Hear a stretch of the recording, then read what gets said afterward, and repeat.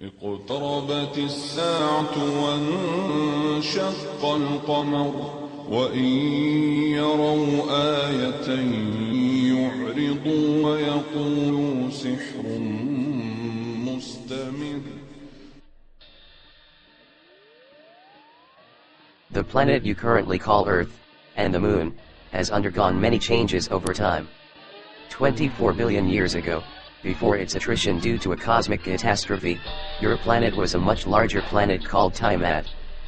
Prior to that, 66 trillion years ago, your Moon and your planet were combined together to form one massive planet called Tiamat.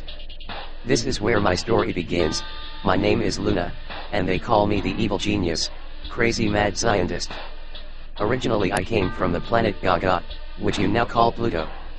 Much like you call your planet Mother Earth, we call our home world of Pluto Lady Gaga.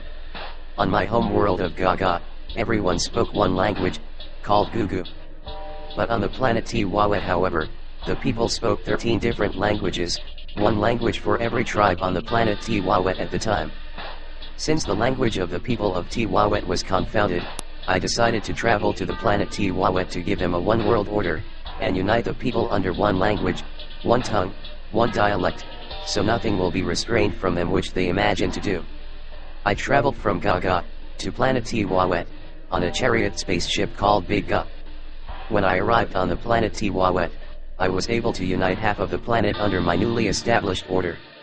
After just a short period of time, 6 of the 13 tribes on planet Tiamat were speaking my one world language and following my one world government with me as ruler.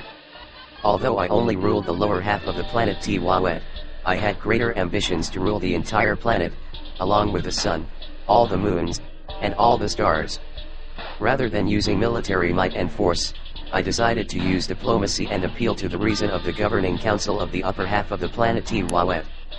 I told them that since I already controlled half of the planet, and 6 of the 13 tribes were my followers, then it only makes sense to give me control of the upper half of the planet to create a one world order under my rulership. The governing council thought that I was being sarcastic, and subsequently voted down and rejected my request. I was angered by the council's rejection of my request. Since my use of diplomacy and appeal to reason failed, then I had no choice but to declare war on the people of the upper half of Tiamat. Out of chaos comes order. I decided to destroy the planet Tiamat, and my new one world order would rise and emerge from the rubble with me as the great emissary supreme planetary ruler. I used over 30 million tons of atomic energy to blow up the planet Tiamat. I used a nuclear bomb called Ballast, which was made from plutonium from my home world of Gaga, or Pluto, and placed it inside the center of the planet Tiamat. My intention was that by using this amount of explosives, I would cause a shift in the orbits of the planets and cause a planetary collapse. When the ballast plutonium bomb exploded, it caused the planet Tiamat to split into 2 parts. One part would become the planet Earth, and the other part would become the Moon. Evidence of this explosion and separation of the Moon from the Earth is still visible on the planet Earth. The explosion created what is now called today the Grand Canyon, and gave birth to the celestial body you call the Moon. Also, in the center of the planet Earth, a long 30-mile hollow cavern was created due to the plutonium bomb. When the plutonium bomb exploded, causing the Moon to split off from the Earth, 6 of the 13 original tribes of the planet Tiamat who were not my followers, instantly died in the explosion. I survived the explosion on the part of the Moon which you now call the dark side of the Moon, along with 6 of the 13 original tribes who were my followers.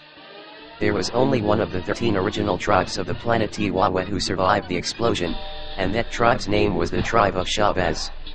The name Shahbaz means noble phoenix because the tribe of Shahbaz arose from the ashes of the destruction of the planet like the noble phoenix bird. The tribe of Shahbaz went on to discover the best part of the planet to live on, the rich Nile Valley of Egypt and the present seat of the holy city Mecca, Arabia. The tribe of Shahbaz were originally a tribe of jet black people with straight hair, until 50,000 years ago, when one of the scientists from the tribe of Shahbaz wanted to make the tribe tough and hard in order to endure the jungles of Africa and to overcome the beasts there. So this scientist from the tribe of Shahbaz took his family and moved into the jungle of Africa to prove that people could live there and conquer the wild beasts. In time, this branch of the tribe of Shahbaz who went on to live in the jungles of Africa with the wild beasts, Their hair would eventually become nappy and kinky because of their hard life, and they would become known as the lost tribe of Shabaz. The part of the earth which the tribe of Shabaz lived on, did not lose its water in the mighty blasting away of the part called the moon. However, the moon which I live on, did lose its water. With the water dried up on the moon, I had to invent a device to steal water from the earth for my people to survive. This is why you think that the moon pulls on the earth's waters, causing high tide and low tide, because it is actually my water stealing device at work. This is why NASA blasted the moon with a 2-ton rocket called Lacrosse in October 2009, because they were trying to retrieve the stolen water which we were storing on the moon. I, Luna, and my followers the lunatics, have lived on the dark side of the moon for eons, watching you, and plotting our return like thieves in the night, to retake the planet you call Earth, which is rightfully ours. Once upon a time, a black man tried to destroy the black man. So Allah taught me. But he failed. He couldn't destroy himself because he was the creator. So he left some of us back here right on. That was a long, long time ago. So God taught me. It was in the making of the moon. His effort to destroy the black man caused a new world of thought to come in. He split this one into taking another part of it, put it out before our eyes to serve as signs. For this part, he wanted to destroy us, but he couldn't. He wanted his teachings to go, like the one that went into Africa, and we came from him. 50,000 years ago, God taught me, a black man disagreed with the 11 scientists.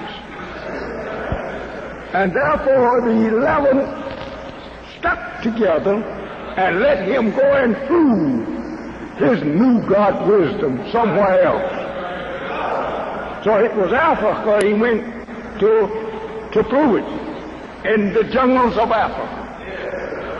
He said he could make a people like himself and would bring them to an altar, because they would be strong, powerful. Nothing could defeat them. So the 11 said, go and make your man, but don't make him here. So he went into the jungles of Africa. 50,000 years ago. So God taught me, and he showed me the sign that I could recognize today. He pointed out to me one night 2 little stars in the southeastern skies, a blue one and a red one. He said, it's been 50,000 years since we have seen these 2 stars.